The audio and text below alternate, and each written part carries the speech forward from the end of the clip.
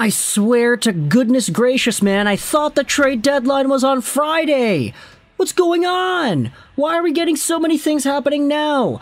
The Nashville Predators have acquired Tyson Barrie, Reid Schaefer, a first and a fourth from the Edmonton Oilers in exchange for Mattias Ekholm and a sixth. This is a blockbuster trade that, under normal circumstances, would be considered a blockbuster had it not taken place the same day as the Patrick Kane trade and all the Maple Leafs trades and the Puljujarvi trade, following up the McCabe trade. It's been crazy the past few days.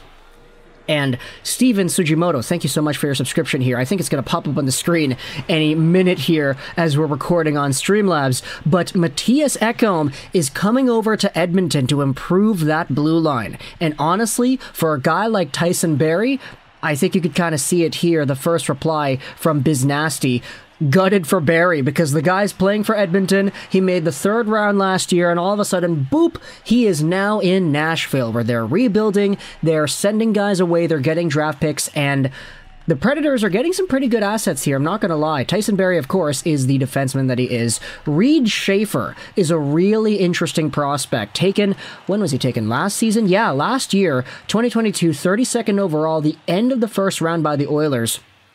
He is a goal-scoring machine in the WHL. This season, he's got 23 goals and 47 total points in 44 games. Last season, he had more goals than he had assists. He has always been a pretty interesting talent to follow in the WHL, and now he is a Predators prospect that is indeed still quite young.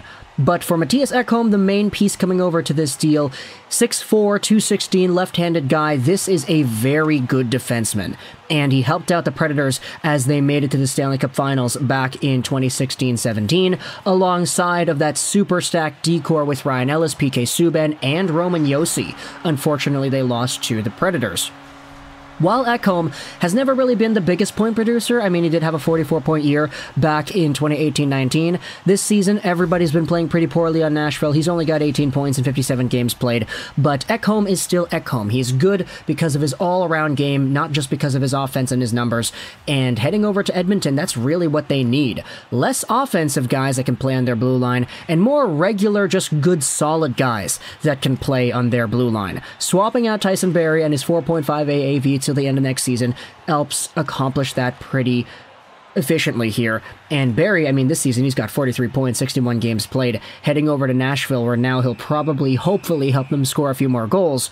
Ekholm has himself a contract that is expiring in 2026, 6.25 AAV, because he's a very good defenseman, so he's got a little bit more term, and he's a little bit more expensive, but the Oilers wanted to go out there and make this happen since they traded away Puljujarvi earlier today, so they freed up that $3 million that he puts on their salary cap space in the process. So let me know your thoughts in the comment section below about this big trade.